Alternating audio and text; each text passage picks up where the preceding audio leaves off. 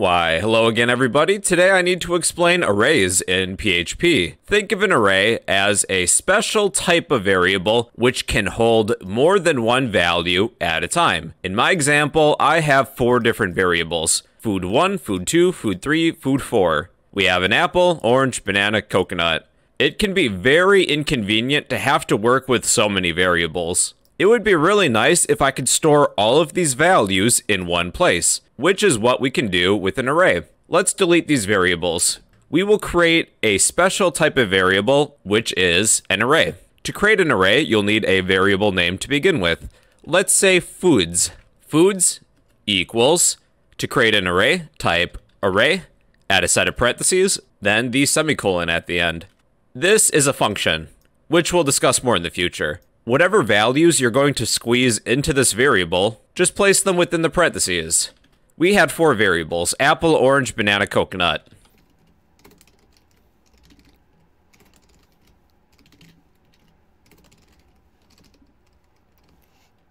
Separate all of your values with a comma.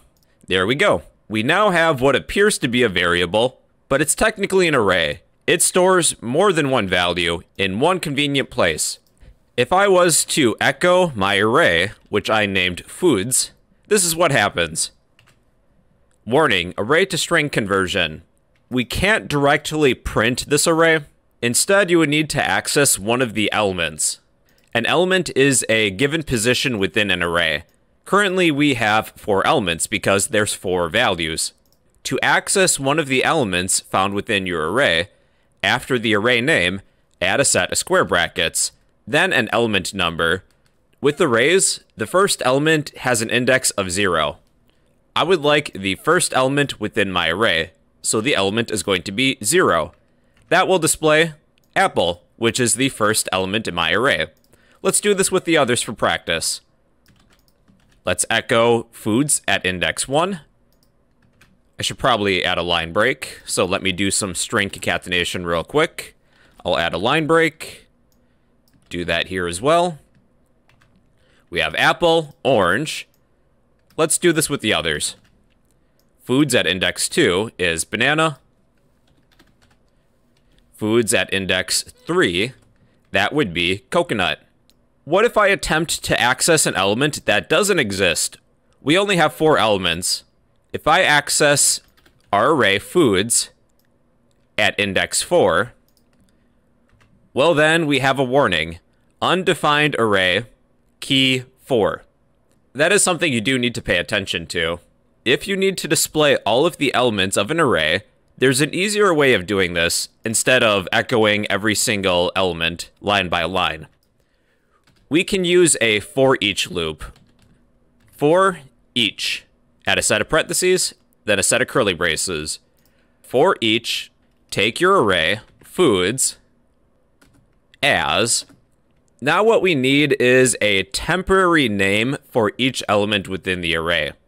My personal naming convention, if I'm accessing a single element within an array, I like to take the array name and set the variable name to be the singular version. If we're working with foods, well, each element is considered a food. For every food in foods. If we were working with different values, let's say cars, my for each loop may be for every car in cars. But that's just my naming convention. So within this for each loop, I will echo each food. Then I'll add a break line. Okay, let's see what happens. Here are all the elements in our array. To display all of the elements in your array, a convenient way to do so is to use a for each loop. There are a lot of useful utilities related to arrays. To change one of the elements of an array, type the name of the array, then we'll list an index number. I would like to change the first element in this array to be a pineapple. Type the name of the array, followed by a set of square brackets. The first element in my array is 0. I will set that to equal a new value.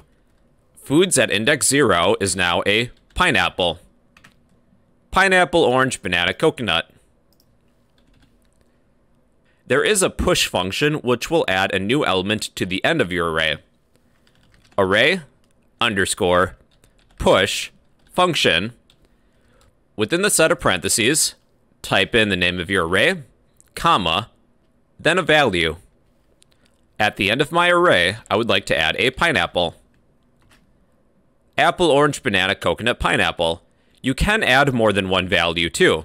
Let's add a kiwi as well. Apple, orange, banana, coconut, pineapple, kiwi. That is the array push function. You can add one or more elements to the end of your array after you create one.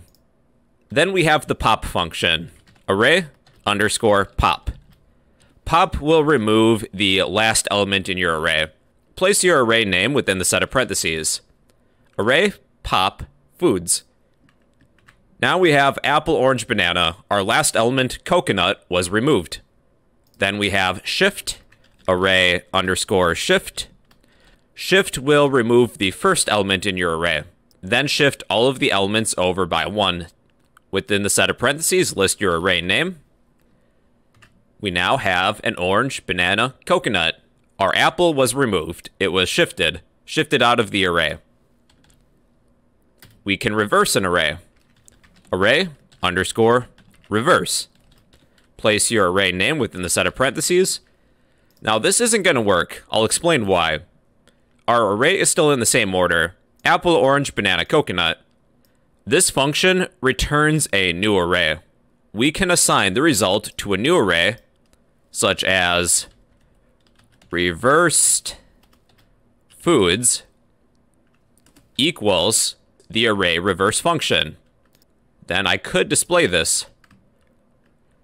Our array is now reversed. Coconut, banana, orange, apple. Otherwise, the array that's returned, we can reassign it to the same array, which is what I'll do. That does the same thing, if you would rather reuse the same array. That is how to reverse an array. We can count the elements in an array. I will echo, use the count function, place your array name within the function. Let me cut this real quick. We have 4 elements within our array. Use the count function to get the current number of elements within your array. Alright everybody, so that's an array. Think of it as a special type of variable that can hold more than one value at a time. It's a convenient way to store multiple values that are similar or related, in place of creating many different variables. It's a lot easier to work with an array than several variables. And well everybody, those are arrays in PHP.